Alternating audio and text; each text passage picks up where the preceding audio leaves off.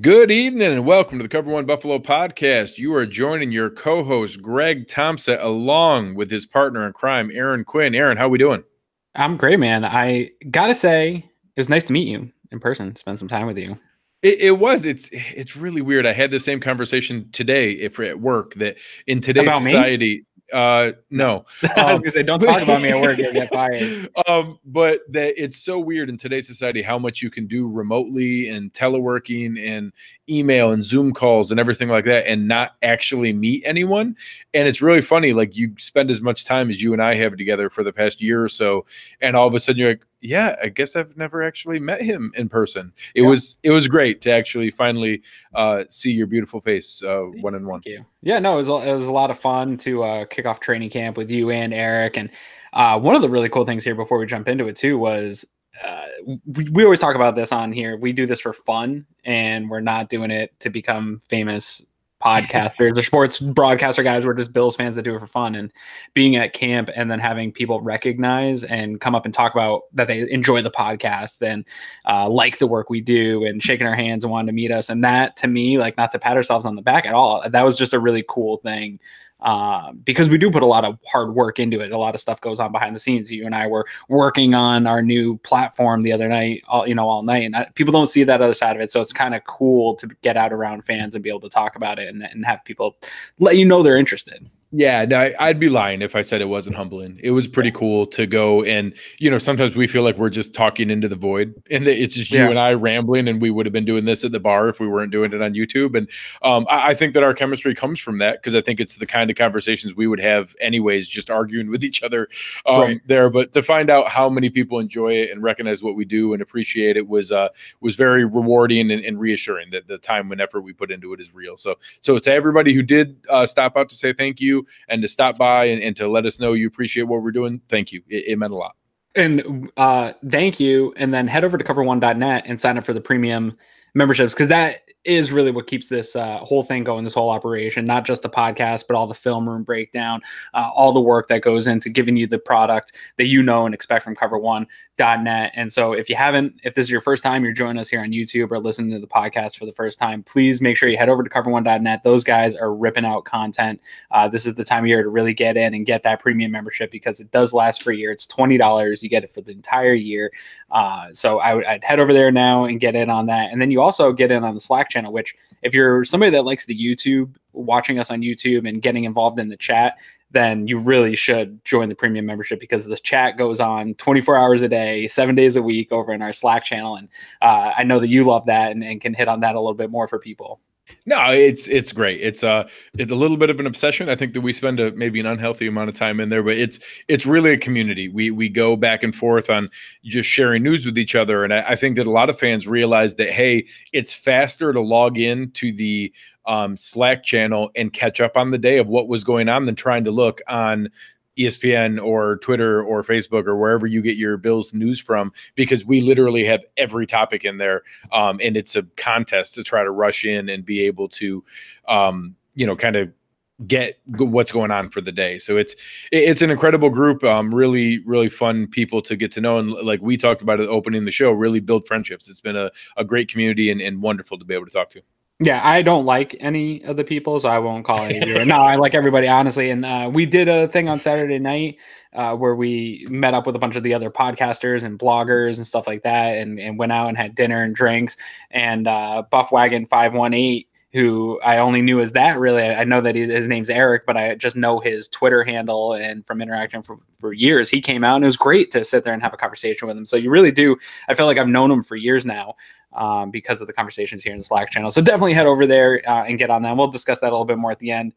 We finally have some real Bills content to talk about, man. It's been months of just talking to you about roster positions and making up content as we go, but we actually have some stuff to talk about. So you want to jump right in? Yeah, and I'd say, I think we can share a lot of what we saw in person, impressions people made, ups and downs, maybe how we think that trickles down, but it's probably silly not to open up with the big news of the day. And, sadly, I think everybody saw that our prized free agent signing, Mitch Morse, center from Kansas City, who did come in with a history of 3 concussions, being formally diagnosed in the past, was diagnosed with an additional concussion. It was diagnosed yesterday on Tuesday. It assumed and has been reported to have logically occurred. Saturday is the only day that he's been in pads and making physical contact. So I think that it was pretty intelligently deduced that there was contact on Saturday, felt okay on Sunday, not enough to have formal symptoms to that degree, probably developed and progressed further, and then was formally diagnosed yesterday on Tuesday. So when he came out there, we were kind of hoping that was just a veteran rest day, but obviously it took everyone by surprise to have a second day off with the day off in between, and has now formally been diagnosed with his 4th concussion, which for anyone, just from a human standpoint, is a serious topic, because I know you brought it up in the Slack channel, Aaron, that, we're probably lucky if that half the concussions they get are formally diagnosed. So it's probably naive to think that this is only his 4th. Yeah, and it's a tough topic when you start talking with people about it, because they're all different and everybody's body is different. So like a guy can get his 4th and that can be just the tipping point for that particular guy. Guys can get 5, 10, and more, and it just not affect them in the same way. So you just don't know. There's no real precedent that you can look to and say, well, this guy had 4 and it ruined his career. It's so individualized. And it seems like this concussion, they officially diagnosed it, but he was still in what they call stage 3 out of the Correct. 5 stages, and doing cardio work and being on the sideline. So it's taking not like snaps. Yeah, it's not like he was inside, no lights, sunglasses, in that first stage where you're just not allowed to expose yourself to anything. So it seems like he's still probably able to do film work. I'm guessing if he was outside in the sun without sunglasses, that he is not light sensitive. So that's a great sign. Sure. He was doing, running around, doing things. You saw him with the sled the day before, or on Sunday. Yep. So that it doesn't appear to be a serious concussion for him, which is great news. But yeah, this is definitely something for Bills fans to keep an eye on, because it does affect every guy differently.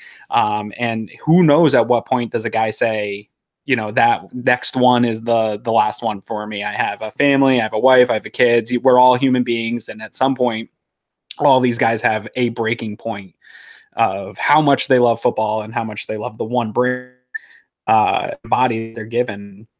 I don't know where that point is from. I don't think it's close. We saw a lot of probably reaction right when it happened, just because He is that star free agent. You hate to see him go. And after we kind of talk about the health part of it, we can talk about the roster part of what we saw from him not being there too, which is probably scary for fans too. But I don't think it's too serious that this is going to impact him this year, long term, or his career or anything. But if it were to say he just doesn't want to play football anymore, gets another one here in preseason, there are some ramifications for the Bills, and you're our go-to cap guy. And I know that you looked into it a little bit. It's just something, we're not trying to be alarmists for anybody here. We just want to say, hey, this is something that he's going to have to think about at some point. And what would those ramifications be for the Bills, having just signed him to a deal?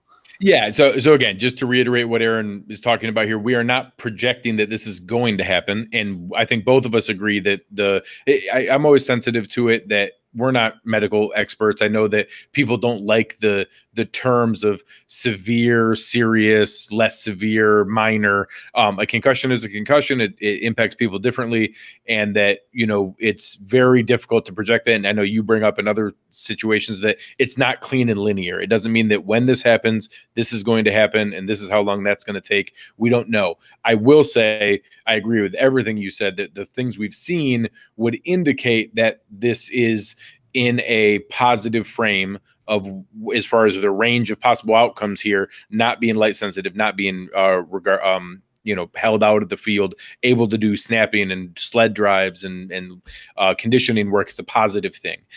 So we are not projecting this could happen, but it is our job to kind of look through, hey, what could happen if we were to go without him? Anytime you sign a new contract to a free agent, there's virtually no way to get out of that immediately. And I will say the best frame of reference is the last center that we had prior to this was when Eric Wood went to have his press conference to announce his retirement. He actually couldn't say that. Yeah. And the NFLPA said, don't say that word, because if you say that word, you're going to let the team get out of it. They need to put you on injured reserve and then release you because you get all your guaranteed money. So God forbid something like that were to happen. Again, that's not what's in, I don't think that's even a possible outcome right now. But if he got another one 2 weeks from now where something much more serious could occur, that could put us in a position where we have to look at contract ramifications. So with his contract, he was given a 4-year, $44.5 million deal with an $11 million signing bonus and $26.1 million guaranteed, which is more than half the contract already guaranteed. So for layman's terms and the simplest setup, Mitch Morse is a Buffalo Bill the next 2 years, whether he ever plays a snap or not. There's not even any benefit. You would pay him more to cut him and make him go away than to simply sit there on injured reserve and not to play. So Mitch Morse is a Buffalo Bill the next 2 years, no matter what. Now, again, I don't think that's the concern we're looking at here, but just God forbid that something bad did happen beyond this initial one. After the 2020 season, going into 2021, you could walk away from his deal and only have $5.5 million in dead cap, which is doable. That's worse than the Charles Clay situation. That's not as bad as the Marcel Darius situation, but is manageable at that point. If again, the very worst case happens. So I don't think that's likely here, but as you hinted to, let's move into what would happen in real time now. There is no available center to go sign. There's no available good center to go trade for. So our options are Russell Bodine, John Feliciano, and Spencer Long. Spencer Long was having kind of a minor thing. He had his knee in a sleeve today, so he wasn't out there. I think he would be one of the top options, either him or Feliciano. But today it was Russell Bodine, and our new shiny toy, Ed Oliver, ate his lunch all day today. And Jordan Phillips and Star Latuile and Ed Oliver just crumbled the pocket from the inside and wreaked havoc in the defense. Dominated any practice. So we do a defense with a defensive line, but losing Mitch Morse in the short term for any extended period of time would not be good. Well, and we're not the only ones with a good defensive line, and that's going to be the problem when you lose a guy like that. And it doesn't necessarily have to be Morris. And this was something we talked about when we were talking about the offensive line and the additions to the offensive line this year, and trying to maybe temper some of the expectations that people had, because I saw a lot of, well, we got this guy and this guy and this guy, and we're going to be so much better, top 10 offensive line. I don't even see it healthy. And then when you take one of those guys away, and Mitch Morse is probably the worst example, because I think he was the biggest upgrade at his position, and the drop off from him is so vast, probably more so than the other positions.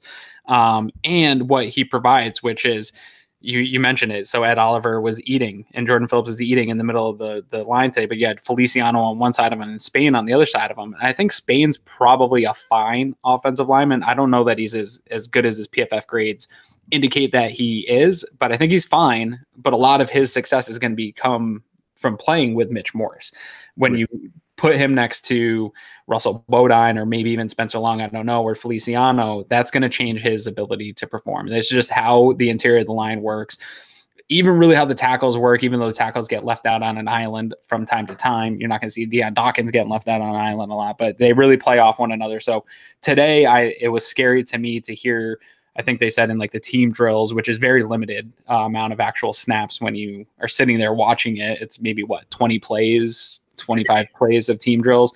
And they were saying Allen would have been sacked 4 times. That's not a great number, and that's not what I want to see. And if that's what this line is going to be like when you miss one piece, man, that is something that's scary to me, and something that probably still needs to get addressed in the next draft, and continuing to develop that actual depth behind some of these top end starters.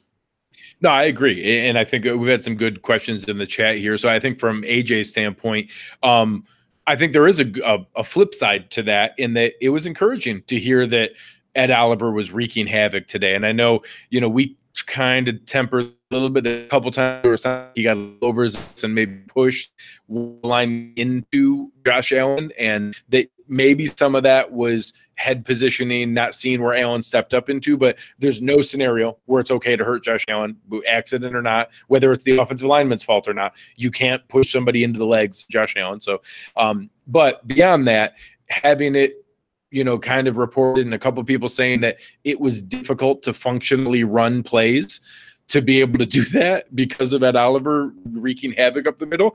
That's pretty fun to hear. And that I know people were waiting for him to kind of get unleashed here and see, hey, did we really get as good of a guy as what we did? Today felt pretty good to reassure us that he really could be a monster.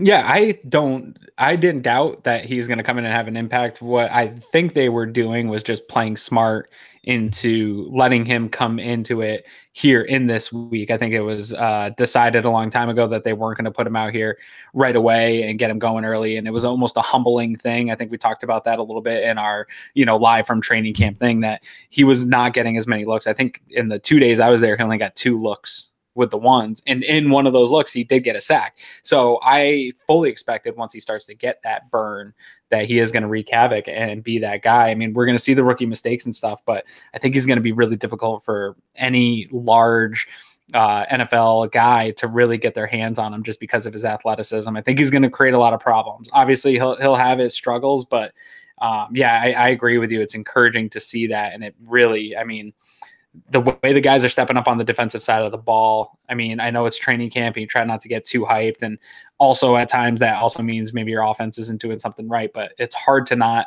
see what's happening on the defensive side of the ball and think that they can maintain their status as one of the most elite defenses in the league and maybe even improve on it. No, and I think there's other names we've heard there too. I've heard Jordan Phillips' name multiple times, and that's exciting to have 2 penetrating 3 technique players that we may be able to rotate the 2 of them darn close to 50-50 or whatever the snap count they end up getting based on, Shaq Lawson can play some pass rush defensive tackle, so can Zoe. But having that kind of alignment is really exciting. I know the one that we were going back and forth and you brilliantly named the Demogorgon got us all excited yesterday. The alignment that had 3 defensive linemen of Jerry Hughes, Ed Oliver, and Trent Murphy, then 3 linebackers of Lorenzo Alexander, Tremaine Edmonds, and Matt Milano, all 6 lined up across the defensive line in each of the 6 gaps, and then the nickel defense behind them, and that you have no idea which 4 of those 6 are coming, and all 6 are athletic enough to drop back into coverage, whichever 2. Even if they drop back Ed Oliver and Jerry Hughes, they can cover a hook zone in a defense to be able to do that and send the other 4, especially putting Milano and Edmonds in those double A gap blitz. That's really exciting to be able to kind of scare a defense like that.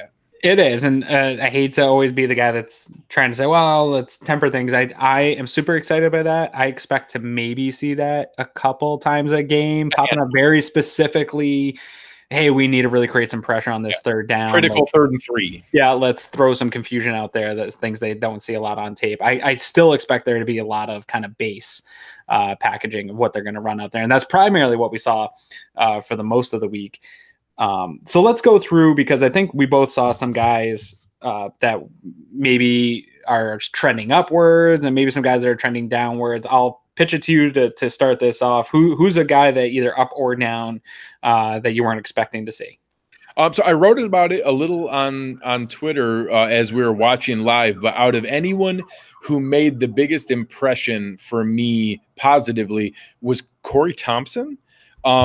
And only in the sense of I didn't really realistically have him making the roster or even really being in the running with the signing of Mo Alexander and the drafting of Voshon Joseph. And some people liked UDFA Terrell Dodson. And I really just had him as kind of a camp body, and Deion Lacey led the team in special team snaps last year. I just didn't see any path that he realistically had a shot. And I'll say, one, he looked explosive and fast. He was the first guy rotating in any second team reps into the first team. When they gave Zoe the day off on Sunday, he was the starting strong side linebacker. In every special teams unit, he was in the first run for both kickoff and punt coverage and some of the gunner drills. So I would say Corey Thompson certainly made a difference from the 53-man projection I made last week. He would have stepped forward there and probably made the most surprising impact on me, even if not the best. There were other guys who I thought looked better and were more impressive, but was certainly the most surprising name for me to walk away with. Wow, he really, made an impression on me. Yeah, that's a good one. Totally. And I agree with why you're choosing him there. Mine is going to be a little bit maybe more of an obvious and more safe guy, and that's EJ Gaines. Is the 2 days I was there and some of the stuff I've seen even before I was there and going is I keep hearing his name pop up, but it's weird to me because he doesn't seem to be getting the burn in the media or with the team when they're talking about this cornerback battle. But he's the guy that I see getting his hand on balls, not really getting beat, being in position. And again, he's the guy that has to stay healthy, and he wasn't healthy in OTAs, but so far so good health-wise. And he's picked up right where he left off in this defense, which I think this defense is a perfect fit for him and a perfect scenario for him to thrive in. And I'd like to see him really battle for the second cornerback position after listening to Leslie Frazier. Was it yesterday? It doesn't seem like that's much of a battle, that it's more Levi Wallace and he has to lose the job than maybe the other guys are going to come and take it from him. That's what I took out of that press conference. But gosh, if EJ Gaines is your fourth cornerback, that is going to be a really good position for the Bills to be in, or even Kevin Johnson, either one of those guys, because Kevin didn't pop for me and wasn't making plays, but he also wasn't getting beat. Which is good enough too, right? Like it doesn't have to be flashy. But yeah, man, EJ Gaines really stood out to me. And I tried not to, I thought maybe I was overthinking it, but the more I kept thinking about it, he just was really playing well. No, I agree. And I think you brought this up in the Slack channel as well, that he hasn't gotten a lot of love on Twitter, which is odd. I don't know.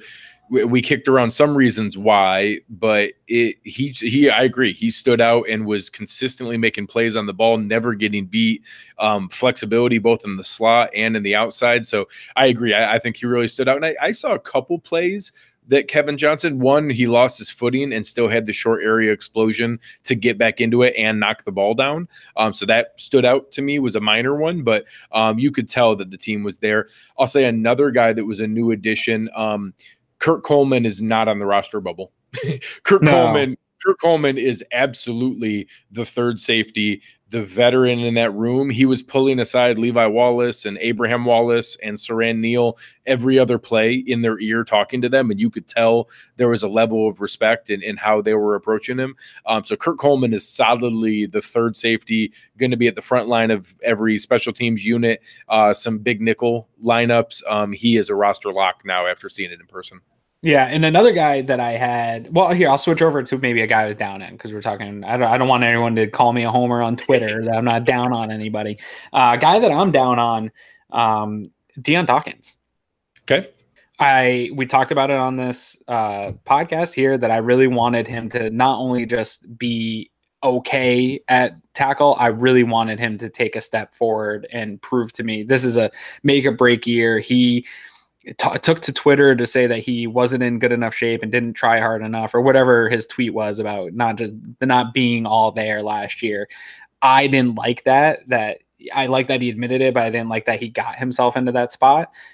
So having the self-awareness to come out and say that, you better come out this summer and really be markedly better, in my opinion, if you're going to say that. And he is just not yet. And I know it's super early, but I saw him get beat a number of times. He's going up against Jerry Hughes. I get it. That's a hard guy to block every practice and stuff like that. So I'm sure there's some good tape on there when they roll practice back, but he has not looked the part to me of a franchise left tackle.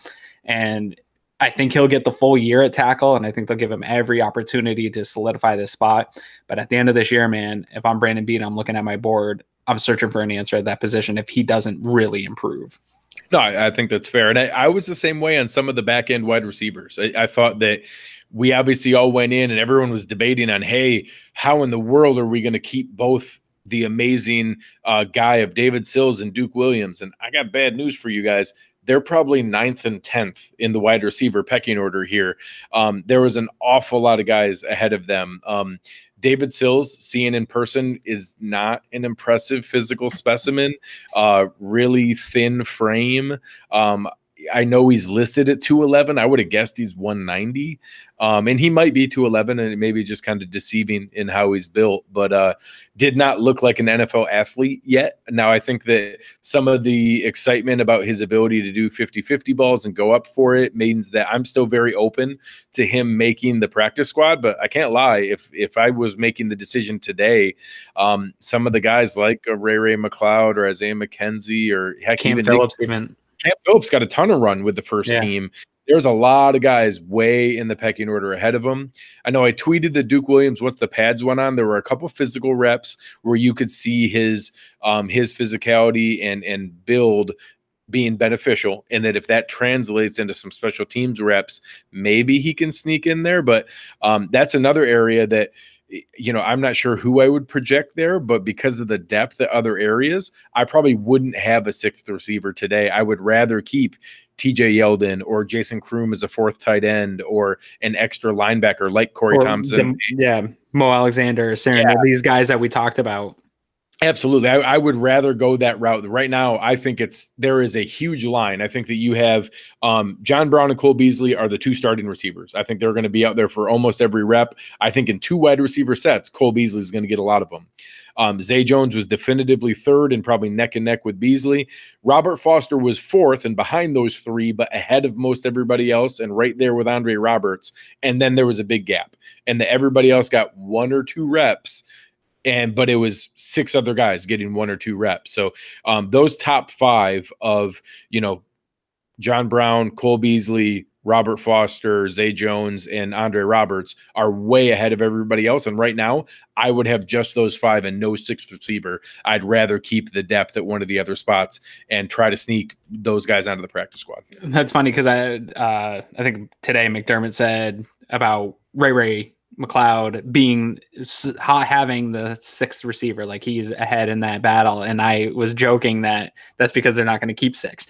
He's the first guy that's not getting, or the last guy to get cut. He's the sixth receiver, like Tyree Jackson's the third quarterback. Like, someone's got to be third, so it gets to be you. It doesn't mean you're making the roster. And there's still plenty of time left. That's why I like right now. A guy I am down on Foster from the first start of practice that I saw, and then we heard McDermott come out and talk about it, and so he put it out there to everyone in the media that Foster's not living up to the expectations that were set for him for this year too. So it's not that my eyes deceived me in that he didn't look the same. So, but he's got plenty of time. I know there's a lot of panic on Twitter and people talking about him getting cut. And I don't think we're there yet with any of this. We've got weeks left to go.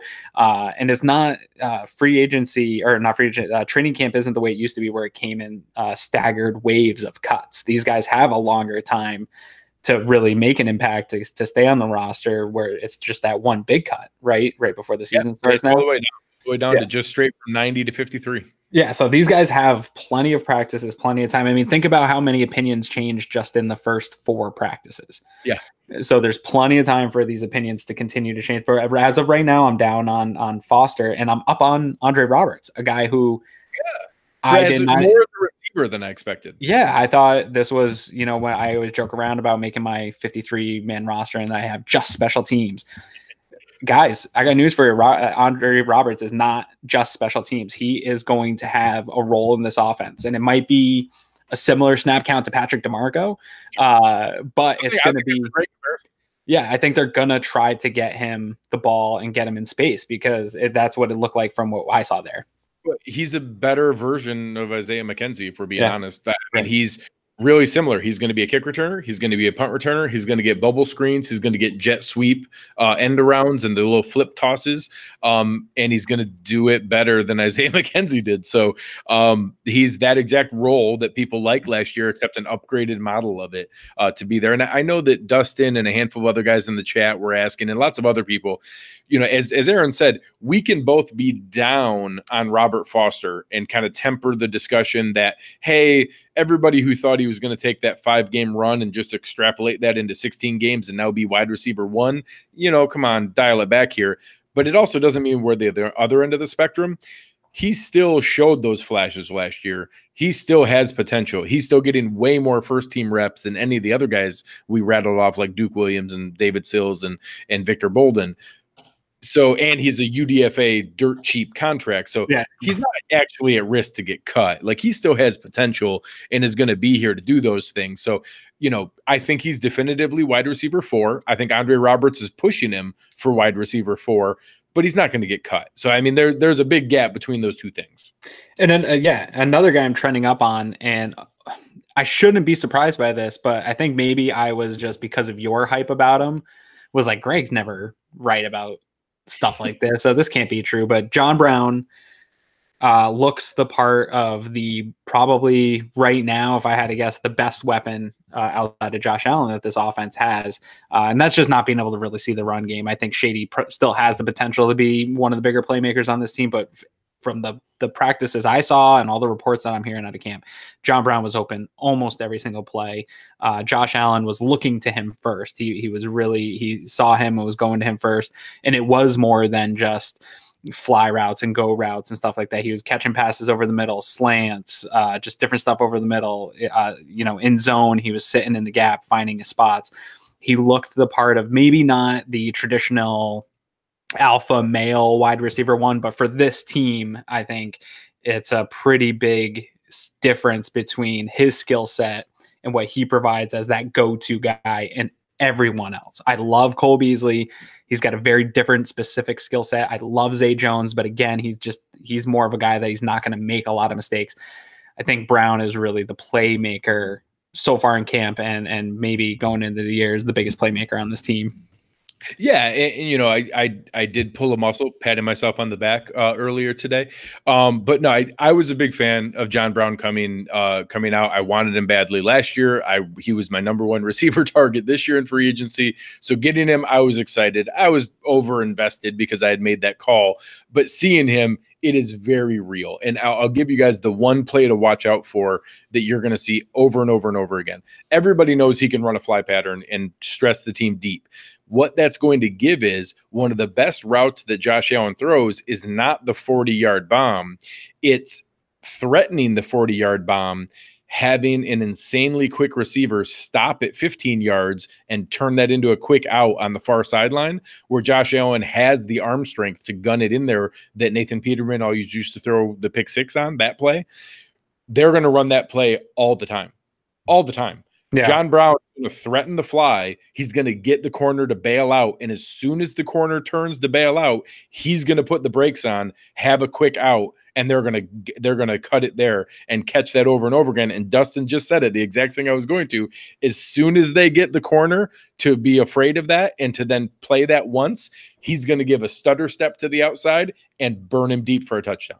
And that's going to happen multiple times this season. And it's going to be really exciting to be able to see a guy like that. And his footwork, his explosion, his ability to get in and out of cuts without slowing down is just different than anybody we've had in a long time. And he's not Julio Jones. He's not AJ Green or Mike Evans or DeAndre Hopkins. He's not that kind of wide receiver 1. But he is going to be a fun weapon. And I know you and I did it in the parking lot with Eric outside the show when we were together, being able to see camp on Saturday.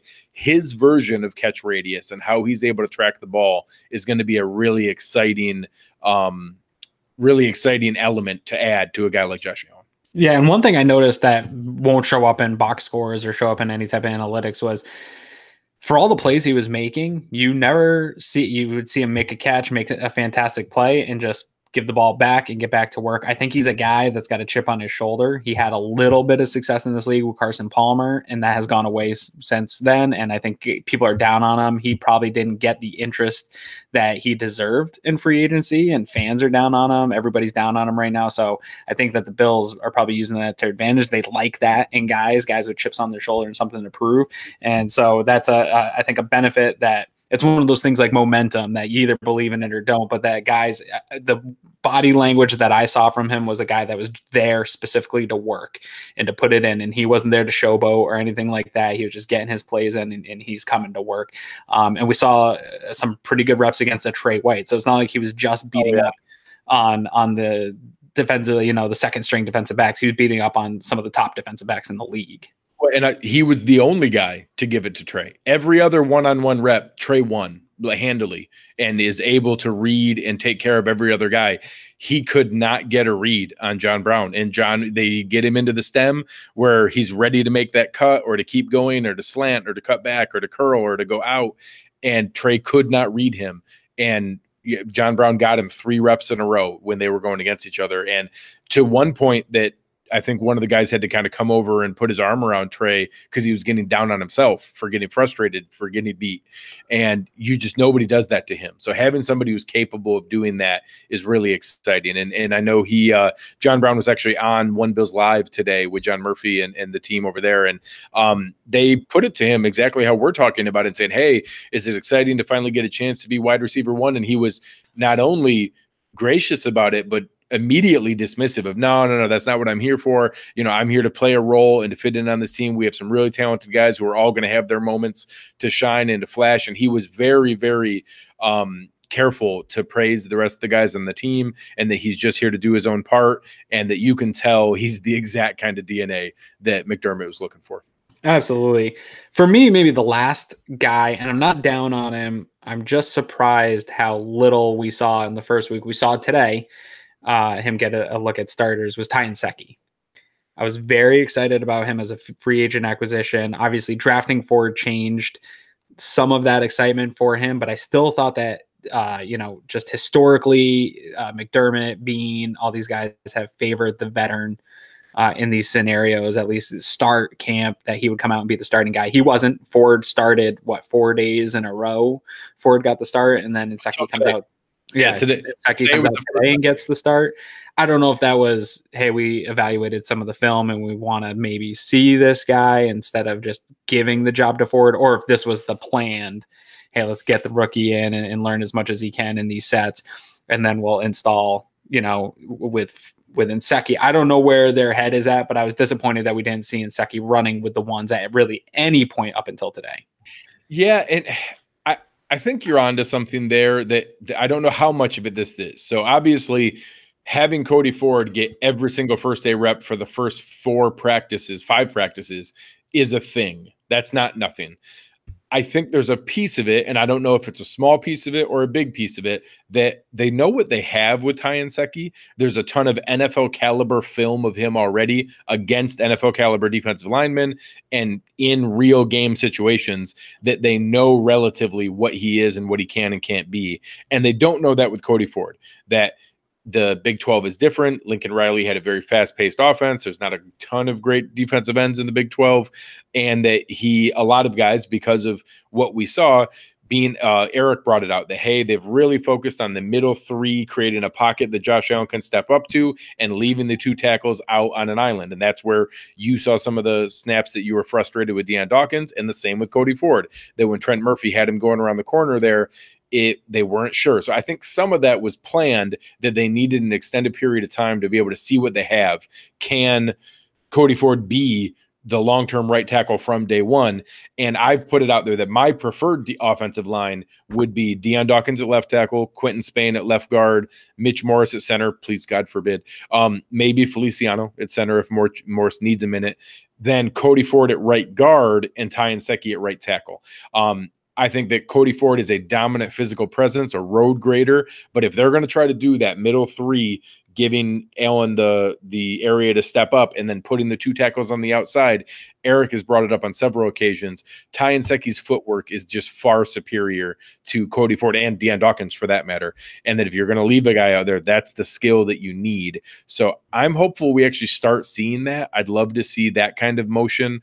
I'd love to see Ford start getting some reps at right guard just to see how that looks. But I'm hopeful that we see more of that as we go here. Yeah, absolutely. Anyone else for you on the up or down currently? I mean, our next topic kind of goes in line with that, but yeah, 2 minor ones. I literally didn't remember that Jaquan Johnson was a human on our football team over the 2 days I was there, because when I went back to look at my roster breakdown and was trying to figure out, hey, who would I bump out if I put in Corey Thompson, I was like, oh yeah, we drafted Jaquan Johnson, and I think he plays safety, and I don't remember him existing the entire 2 days I was there. So I'm going to say that's a negative, because I literally forgot that he was there. And then the one positive was another guy I brought up that I put Eli Harold as that defensive end number 4. You're a big Eddie Yarborough fan. There's plenty of guys that want to see some other rotation there. Mike Love is far and away defensive end number 4 right now. He was the only guy rotating in with the first team. He was getting every second team rep. When they had kind of a 1v1, they had the rest of the team over there on another field, so they only had like Taron Johnson, Kurt Coleman, Corey Thompson, and Mike Love. Those are the only 4 guys there with the first team defense rotating in. And he was getting almost equal reps to Shaq Lawson at some points. So Mike Love was another guy that really stepped up for me in that where they see him and that what he's doing. So if I were to change that today, that's another change I would make. I had projected Eli Harold as making the 53 and being the defensive end number 4. And right now I've updated that to Mike Love. Yeah, I would say not only Mike Love, but the more of a thing against Yarbrough and Harold is that Daryl Johnson was getting those next. Johnson was 5th. Yeah, that's who was 5th, and that is crazy to me because I actually expected. I didn't have a ton of Harold. I wasn't big on Harold going into this at all, but for a guy like Daryl Johnson, who I really think is a prime practice squad guy, he's got the body size, but just needs a year in the weight room maybe and learn how to use that leverage. He's a super long guy. If he can use that leverage and bulk up a little bit, I think he can be a nice rotational piece on this defense. But you wouldn't think he would be getting the burn over these other guys who you really have to make a decision if you're going to keep or not. So I was pretty shocked at that. So I think that's an indictment, maybe. I hate to say that so early on, but I think it was a little bit of indictment on both Harold and Yarborough. Yeah, well, and sadly, they're both in the same situation. Neither of them are eligible for the practice squad. They've been in the NFL too long. They both had too many accrued game reps to now be beyond that. So Daryl Johnson, David Sills, Jaquan Johnson, some of those guys have the cushion that Bean and his team are going to be weighing it to say, hey, who can we afford to expose to waivers and sneak onto the practice squad versus guys that we can just outright cut and try to sign back. Yeah. So that's going to be the balance of where that gets into. That's going to be Dean Marlowe versus Jaquan Johnson. That's going to be Deion Lacey versus Voshan Joseph. That's going to be Mike Love versus Eli Harold. Very similar situations in each of those where one of them's practice squad eligible and one's not. And I'm curious to see how much of a factor that plays. Yeah, and that's we're kind of morphing into the topic we wanted to go on, which was kind of like roster surprises. We both kind of did our 53-man projections way too soon, just because it's a fun exercise when there's nothing else going on. But so like one for me, and you brought it up with Johnson, saying that you didn't know he was on the field. The only reason I noticed him on the field was because the 2 days I was at camp, I saw a lot of Sarah Neal as the nickel backup in the second defense, getting a lot of those looks as the nickel. And I think that to me signifies that he's probably maybe more of a guy that's going to be on this roster than I thought when we were talking about the safeties. I thought that maybe if he doesn't really step up, that, it's kind of bust for him. But if he's going to be the backup nickel, and I don't think he took a single safety rep in the 2 days I was there. So I think they're really bringing him up as this guy to play that position, which he played a little bit in college, but he played at Jacksonville State. He's the most athletic guy. So he played linebacker, safety, corner. Like, he was just more athletic than anybody. He probably could have played running back if he wanted to and broke all their records. He was just one of those guys. But I think they see something there that he can play nickel. And man, if they can make that kind of project work, that body size and bringing that extra guy in that defense that we were talking about earlier, the Demogorgon defense that I talked about. If you have him in there at the nickel, him instead of Taron Johnson or him or Kurt Coleman there, and you could put 7 guys across the defensive line. Oh, that's terrifying. And that type of body. So that was a roster surprise to me. Not that whether or not he's going to make the team, but just where he was lining up and not lining up at safety at all. Well, and to double down on that, Saran Neal was the first guy in the gunner drill for every special teams unit, and he was the outside gunner #1 guy on the first team kickoff unit. So I have a feeling that he is locked in as the #1 special teams guy on the roster, even ahead of Centerise Perry or Mo Alexander or Deion Lacey, Lafayette Pitts, those kind of guys. I think he's the number one guy there. And I agree. I think that they're molding him into that kind of versatile piece that they can use as a backup nickel when they want to go big nickel, versus Kurt Coleman might be more of a traditional third safety when they actually have three safety looks, which I think a lot of guys, it's confusing. A lot of fans confuse. That's not the exact same thing. Three safety is often more zone, whereas nickel, you're having a guy, he's guarding a guy. Not that Taron Johnson can't also do zone on the inside, but just some different looks. Eric started on that. Hear me and yell at me. We were driving home and somebody said, I think Coleman coming in as the big nickel, and he was like, it's a three safety look. Yeah. That's all it is. So don't get Eric started on big nickel terms. Any fans, if you want to get Eric triggered, he'll yell at us for misusing big nickel versus three safety. Absolutely. No, those guys were there. I thought that was a really good one. I know I brought up a handful of different guys there, but obviously one of the parts, I think part of it was out of necessity, but Tommy Sweeney looked pretty good. And I think that obviously we don't have any tight ends that are physically capable of walking right now. So when Tyler Kroft, Jason Kroom, and Dawson Knox were all out, you only have so many options. So Lee Smith and Tommy Sweeney were getting reps, but I'll say Tommy Sweeney looked okay. Like he looked a little bit more nimble than I expected, of what I assumed was maybe just a lumbering, big, physical guy, an old school 70s, 80s tight end. And he does look like that. He looks like the, Mark Bavaro 80s, just big lumbering tight end guy.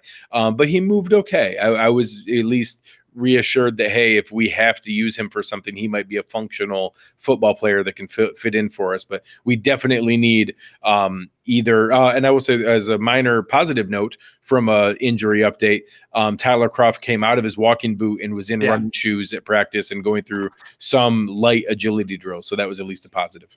Yeah, and actually to double back to the up and down, I didn't even think of it till we started talking about this because he's just got injured here recently. But I was very impressed with Knox. We've both been pumping the brakes on him here on this podcast. Just he doesn't have the production, and we're not really sure if he's going to be able to come in and pick up this NFL offense, because he wasn't asked to do anything that an actual real tight end is going to be asked to do at this level as far as route concepts and things like that. It seemed like he was picking up with a really good start to training camp. He was getting quite a bit of targets. He was beating guys. He looks the part. You talked about how big.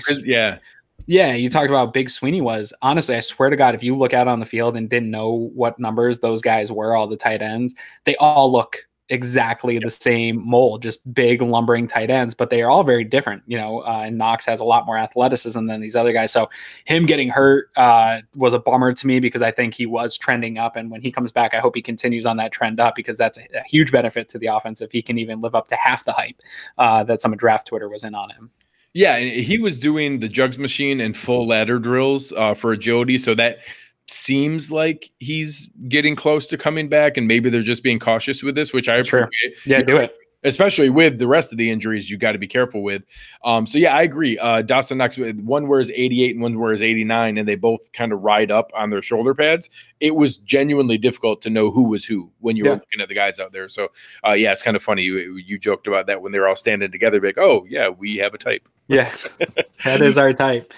No, I don't mind that type. No, and especially a guy like Knox, who actually has legitimate athleticism, and that didn't have the production that a TJ Hawkinson did, but measurables and athleticism, he was equal or better than TJ Hawkinson in many of those areas. A guy who went 8th overall. So I think that you brought it up in one of our other discussions, that one of the areas that, again, we spent so much time kind of tempering people's expectations for Knox because of going from the elementary school offense in Ole Miss to the graduate level of Dable and what he does with tight ends, is he did play quarterback all through high school, and that there is a greater perspective and a greater ability to process offenses when you're in that phase than just a guy who went from a simple 2-route tight end mindset, and that maybe we did underestimate a little bit of that, of what he was going to be able to digest and understand in an NFL playbook. So I don't know if that was a big factor or just a minor bonus, but just something that maybe we underestimated in his ability to process.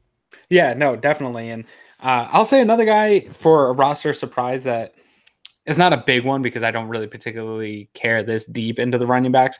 But to start camp, I was surprised that Singletary seems to be really immersed as the third running back, and Yeldon was not getting any of that at all. In fact, Singletary, I think, is going to be a little bit bigger part of this offense than I assumed, in that they're going to try to get him some burn here this year. And I don't know that TJ Yeldon has a spot on this roster or not. I can't tell. He didn't really flash anything for me. And obviously I only got 1 day of running, right? Because I only saw the 1 day in pads, and you're not going to get anything out of the run game unless you're in pads. So I only got the 1 day, but I haven't really seen anything from him outside of that. But Singletary impressed me. He's got hands. He's got soft hands. He knows where to be in space.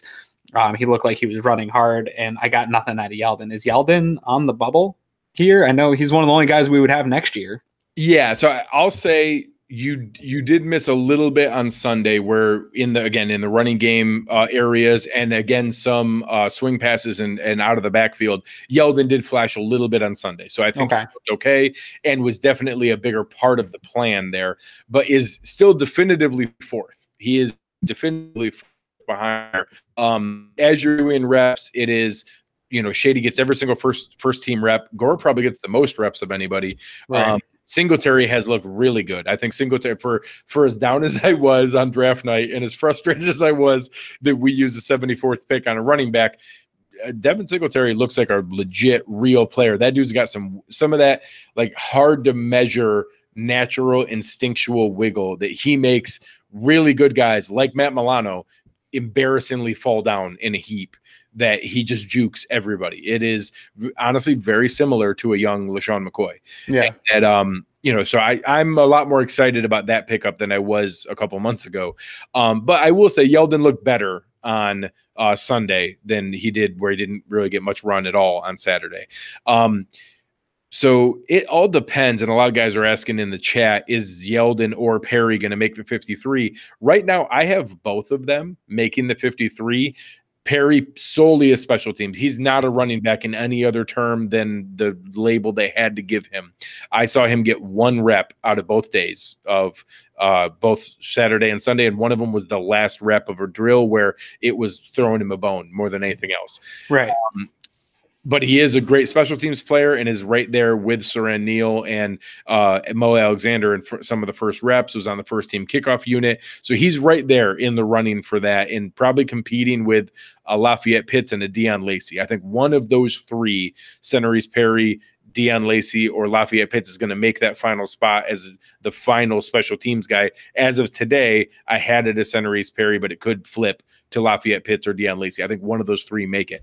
I have TJ Yeldon making it right now as the, let's count it, the 9th offensive weapon of the running backs plus wide receivers. So as of today, I think he showed more than a David Sills, Duke Williams, Victor Bolden, Ray McLeod, and that the versatility that he did catch 55 balls for the Jaguars last year, look good out of the backfield, can still be a weapon on offense, even if it is out of the backfield and motioning into the slot. He motioned into the slot a ton for the Jaguars last year and ran straight up wide receiver routes.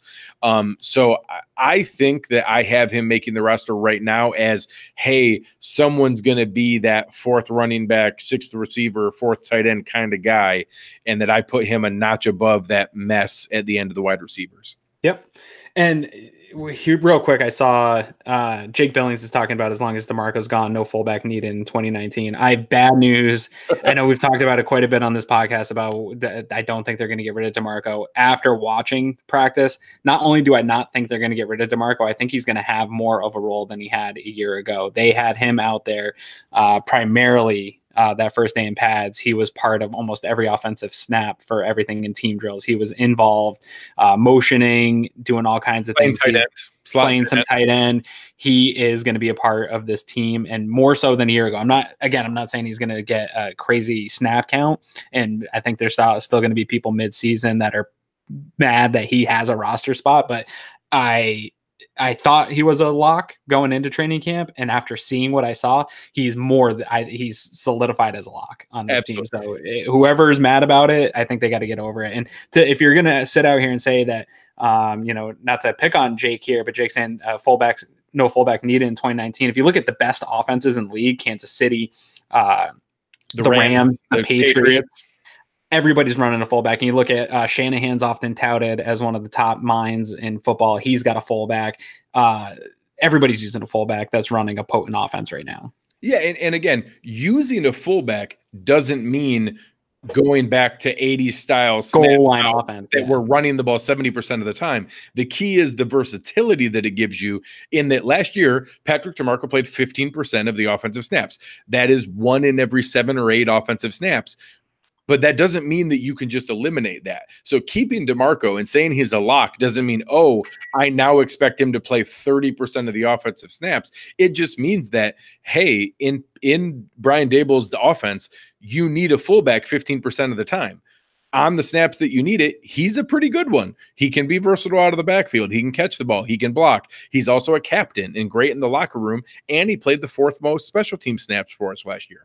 So he's providing his value. Now, in the premium Slack, I did talk about the fact that next year, would I prefer that we had an H-back type tight end / H-back / fullback who can also play special teams and contribute in a versatile role? Yes, I would prefer that it be that kind of combination. And next year, when DeMarco is 32 and in the final year of his contract with no dead cap, and that you could release him for free, I think we could replace him. Right now, that guy is not on the roster. That's not the kind of athlete that Tommy Sweeney is. That's not the kind of size or you need agility to be able to go in the hole. And if we want to get value from signing Frank Gore, you need Patrick DeMarco, because you're right. LaShawn McCoy, people bring up, doesn't need a fullback and can run single back sets. You're right. He does. But Frank Gore runs great behind a fullback. And the reason we got Frank Gore was to run between the tackle and wear teams down in the 4-minute offense when we have a lead and are trying to milk it or need to convert on 3rd and 1.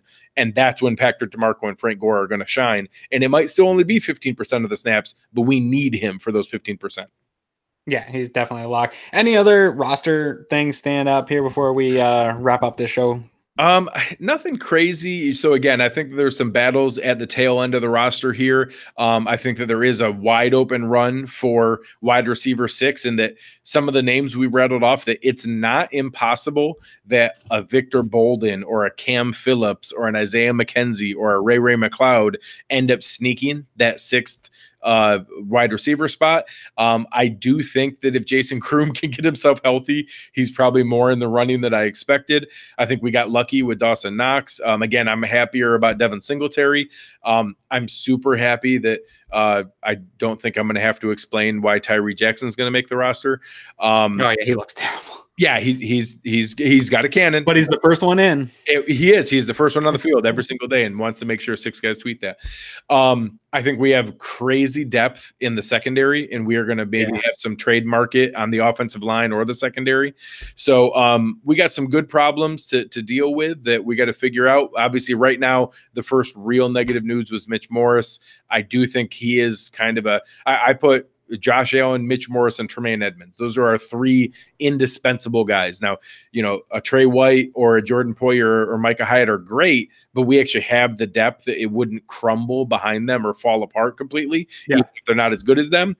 If we lose Josh Allen, Mitch Morse, or Tremaine Edmonds, it's going to get ugly this year. Yeah, actually, it's funny because there was one rep with the starters where I didn't see Trey on the field, and for a second I panicked, thinking that he was hurt or something. But then he wasn't hurt, and I looked out, and it was Kevin Johnson and EJ Gaines with Taron Johnson in the slot, and I said, "Holy crap! Like this could, like, God forbid anything happens to Trey, and he's got to take plays off or has a game or a week or 2."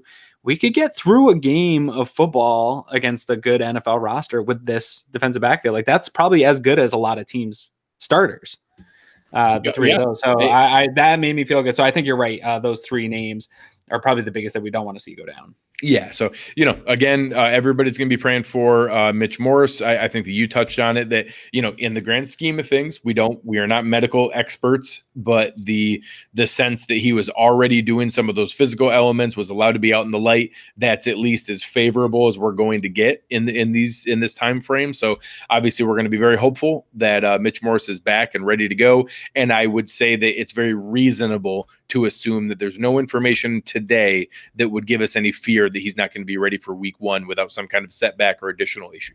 Absolutely. And I just am really happy to say that we made it through this entire podcast without even talking about Puntapalooza. So I'm sure that we'll get on it. The next one, we'll have a in-depth Talk about a segment. teaser. Yeah, people are going to be rushing back to the next show for Puntapalooza. That's right. So let's wrap this up here real quick. I do want to remind everybody to go check out cover1.net, head up to the premium section. $20, guys, gets you the full year of premium access. That includes the Slack channel, film room, all the premium content. You get your hands on that first. It really does help to go support the infrastructure of what we're trying to do as far as delivering content for you guys. So it's a good deal. Go out and grab it, and you get it for the full year. So it's a good time now to grab it before the season starts, and it doesn't re-up again until next training camp. So head over again, cover1.net. Greg, you look great tonight, man. I know you're out there on the West Coast. Where can people find you and interact with you on Twitter when you're not schmoozing the clientele? Yeah, hey, it's all business all the time. Yeah. No, so you can come find me at Greg Thompsett, GregTompsett. Always having fun with Bills fans. Had a great time being able to kind of give live play-by-play coverage at camp, but we're still going to be reacting to all the news and giving everybody everything that you can handle. So again, come out there, check us out, and I'll love to give everything I can on Twitter. Yeah, and you can find me at Aaron Quinn 716.